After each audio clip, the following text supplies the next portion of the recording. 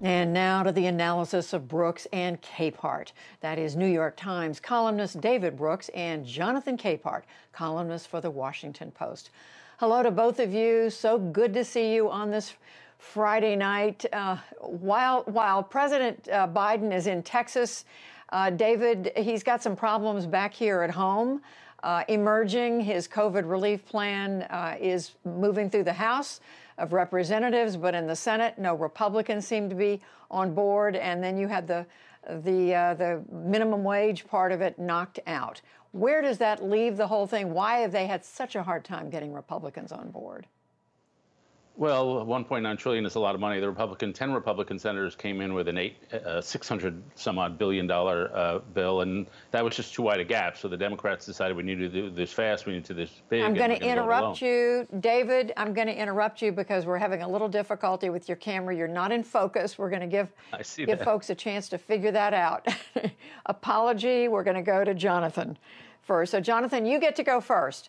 On this, but with the president's COVID relief plan, where are we now?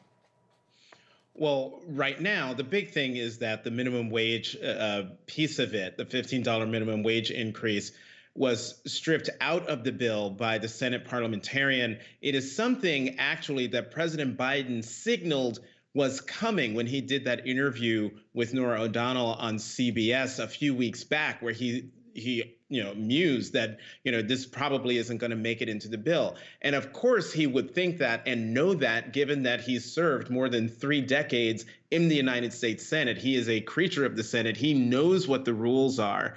And so with the minimum wage piece out of the $1.9 trillion COVID relief package, I think it makes it easier to get it passed out of the Senate. Remember, both Senators Joe Manchin and Kristen Sinema said they were against raising the minimum wage to $15 an hour. And so now I think it now puts the focus on all the other pieces within the COVID relief package that makes it easier, I think, for the Democrats to pass the bill with Democratic votes only. That's assuming no other Republicans sign on to the bill. All right, David, I think we've got this straightened out, sort of, almost. Yeah, we can see you pretty clearly now, which is the way we like to see you. Why do you think there have been problems getting Republicans on board with this COVID plan? Well, I thought all of my thoughts were blurry. I think actually, can I just mention, Jonathan was talking about the minimum wage piece. I think it has absolutely come a fascinating moment to see whether we can have compromise. So the Democrats want 15. They're not going to get it. They're not, as Jonathan said, there are maybe 48 votes. They need 60. And so Mitt Romney and Tom Cotton are for 10. Joe Manchin's for 11. So can they cut a deal and get it to 12 or 13? And would that be good enough? And to me, that would be good enough. I personally think 15 is fine in places like New York and California, where the wage structure is high, but it's too high in a lot of other places. And the Congressional Budget Office estimates that would eliminate 1.4 million jobs. That's a lot of jobs. So a $12 to $13 minimum wage would make more sense in more places. But we'll see if Democrats are in the mood to come down and if Republicans are in the mood to go up. To me, it's a crucial test of whether there even can be bipartisanship, because this is a pretty simple issue where you can split the difference. And Jonathan, do you think they can? Do you think they can come together on that?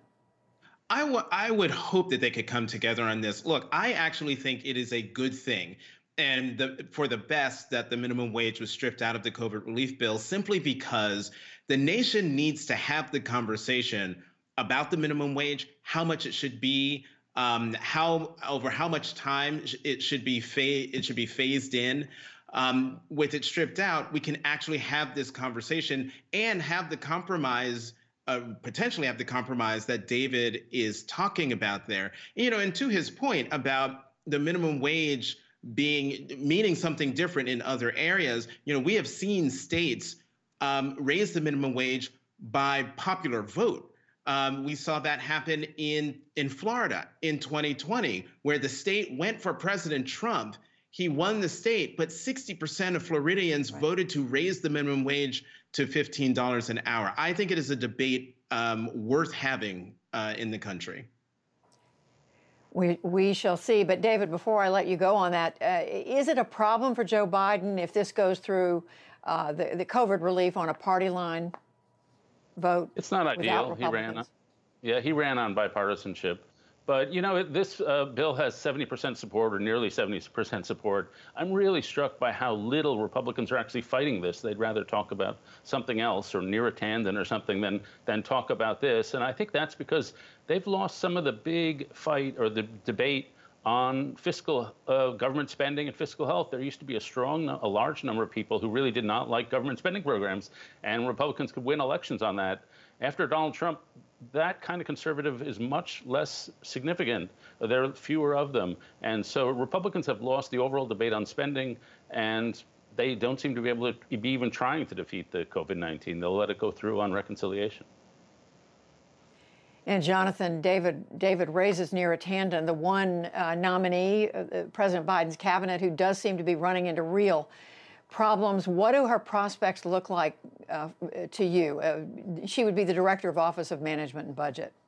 I think she absolutely should be the Director of the Office of Management and Budget. I think the fact that her nomination is still alive says a lot about her, but it says, I think, a lot more about President Biden and the Biden White House. And the fact that when they put her up for nomination, it wasn't for show. It wasn't as, something to do. It's because the president thought she was the best person for the job, and that the president is going to stick by her until which time it becomes clear, if it becomes clear, that she cannot get the votes in committee. But look, the only thing Republicans are talking about when it comes to Neera Tanden are her tweets. And after 4 years of President Trump and his incendiary tweets against elected officials and private citizens on Twitter, tweeting things and saying things about people that were just uncalled for and unbecoming of a president, to then focus on tweets from Neera Tanden, Republicans who would be, reporters would come up to them and say, what's your reaction to this latest tweet from President Trump? And they feign ignorance. Oh, I've not seen it. I'm not paying attention to it. All of a sudden, they're paying attention to tweets from Neera Tanden. It is not fair. And I chuckle at now all the tender hearts out there and the tender feelings within the Republican Party about a woman with a point of view and values and who was not afraid to defend them. And I'm sure, David, you can explain that. Republicans have had a come-to-Jesus moment where incivility is completely offensive to them all of a sudden. No, I agree with Jonathan on that. I do, I know Neera a bit, and I follow her Twitter presence. I thought just as a think tank head, she was a little loose and raucous and inappropriate, frankly. It's certainly not enough to get rid of or to not nominate her as OMB director. I think there's a subtle thing going on here. Since I've been covering politics since, David Stockman's days, if people remember, as Reagan's budget director, there's been a certain sort of person who has been the budget OMB director. And that person is a super wonky, dry personality, white male. And Neera Tanden fits none of those categories. And so I think she just doesn't, people look at her and they don't see the normal OMB director. And that's part of the unconscious undertone of this whole thing. But Republicans are certainly hyped up about it. I think it's the only battle they think they can win. I think they probably will. I think once Joe Manchin said he was against her, I think it's very hard for any Republican suddenly to be for her. So I think hopefully they'll find another spot in the administration for her. She's a very talented person, and they'll probably have to find somebody else for that job. And Jonathan, in the last minutes that we have, I want to ask you both about the Conservative Political Action Conference, CPAC, taking place here near Washington. The lineup of speakers, the messages coming through. What do you make of it? And President Trump will be there Sunday. Mm-hmm. Right, President Trump will be. Yes, former President Trump will be there Sunday. The speakers, from what I've been able to see so far, are hewing to the conservative line as it has been expressed during the 4 years of President Trump. And clearly, at least at CPAC, the far right of the Republican Party is in the hands of Donald Trump. We're going to know and find out for sure when he speaks on Sunday. But any thinking that because they lost the Senate and because they lost the White House, that the Republican Party and the right wing of the Republican Party is going to somehow moderate itself and try to become a bigger tent. That, I mean, just disabuse yourself of that notion.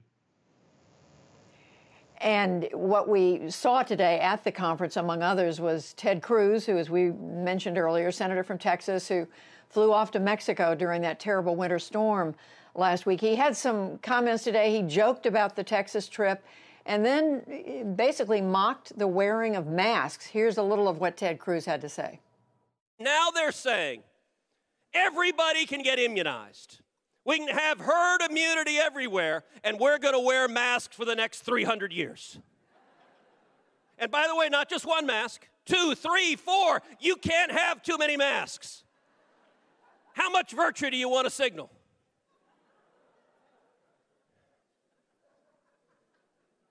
This is just dumb.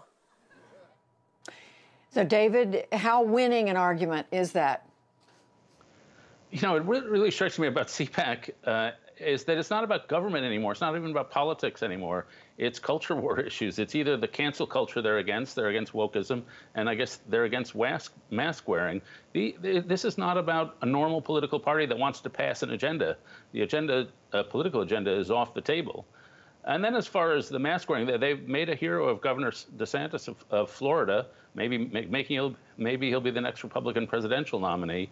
But when you actually look at the states and where they rank on effectiveness in preventing COVID infections, there's almost no correlation between the politics of the state and the infection rate of the state. Florida's like 28th, which is pretty decent for a state with a lot of seniors, but it's right next to California. So progressive and conservative states seem to be doing, you know, it's just kind of random. So to turn this into an ideological issue and to be anti-science about it strikes me as kind of bizarre. And just in a few seconds, Jonathan, we will see how far that takes Senator Cruz. Yeah, I found it interesting that he's railing against masks when we spent all, week watching him wheel his roller bag through an airport wearing a mask with the flag of Texas on it. I agree with David. CPAC is no longer about policies and issues. It's culture wars. And the clip you just showed of Senator Cruz, it's as if they're all doing stand-up. There's no real vision for the country in anything that he said in that clip you showed us. On that note, we will leave both of you. Thank you, Jonathan Capehart, David Brooks. Thank you. Thank you. Thanks, Judy.